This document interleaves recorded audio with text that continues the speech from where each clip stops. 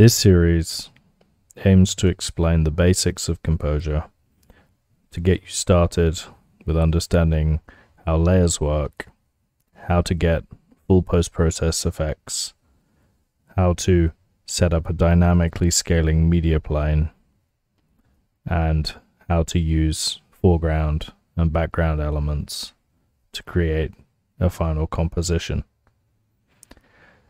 The reason why you might use Composure is because in Unreal, if you add media, it gets anti-aliased like everything else in your scene.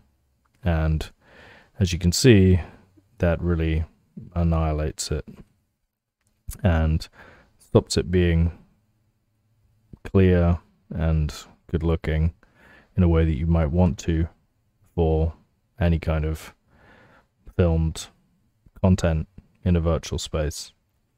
So the only way you can get around that is by using Composure.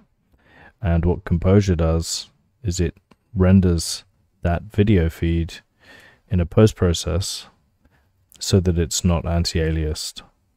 And what that means is that you no longer can just place your video on a plane in the scene like we've got here, but instead you have to add it as a layer on top of your virtual background.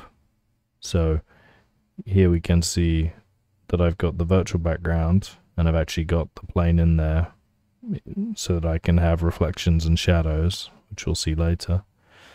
But my actual media is coming from this separate media plane, and I combine them together so that I get this high quality media against this virtual background. So we'll learn how to do that. This is a step-by-step guide, so we're going to start from 0 using the Unreal starter level, and we'll build everything together from scratch.